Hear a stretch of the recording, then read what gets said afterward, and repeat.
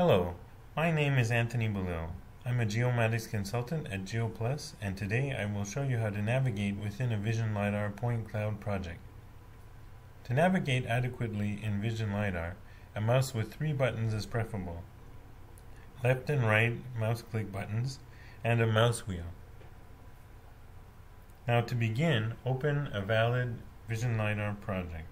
The point cloud should be visible in the main window. So to begin navigation, first of all, you may rotate by doing a left click and dragging the mouse. Left click and drag. To zoom, you may use the mouse wheel to zoom in and zoom out, or you may use a right click and drag, so up and down to zoom in and zoom out. Now to pan, or to move the point cloud, you may click on the mouse wheel button and drag, like so, or do a left and right click at the same time and drag. So left and right click of the mouse. Now another important step is to recenter or to set the rotation axis. So by doing a double click of either the left or the right mouse button click, you will see here the view has recentered and the axis of rotation is on this point. So if I double click here, let's say, the view is recentered and the axis of rotation is set to this point.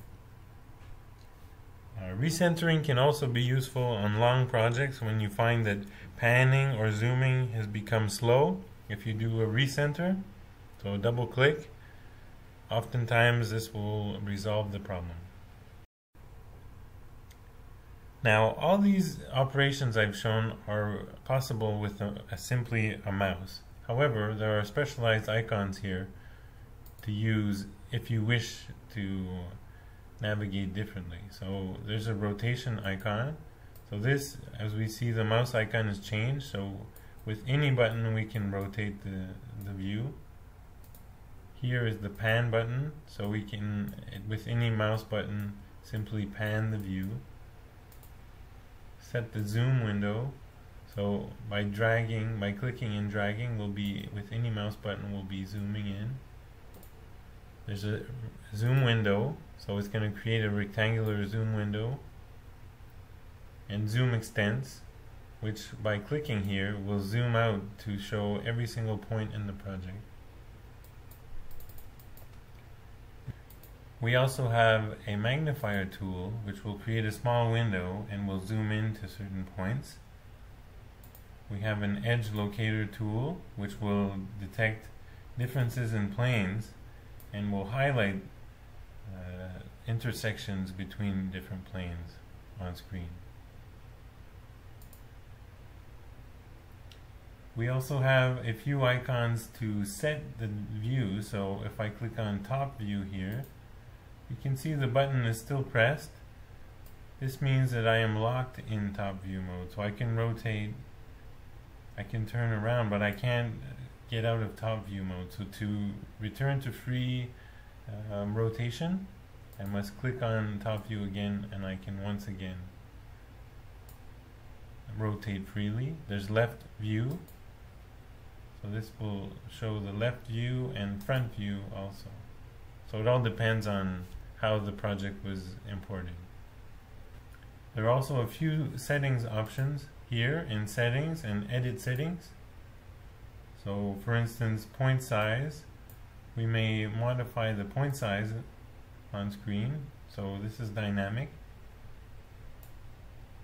LOD factor, level of detail factor. This will determine the number of points that will be loaded on screen. The maximum LOD factor is 50. This will require a lot of computing power, however. So if your computer is a bit slow, I recommend leaving it at a lower LOD factor.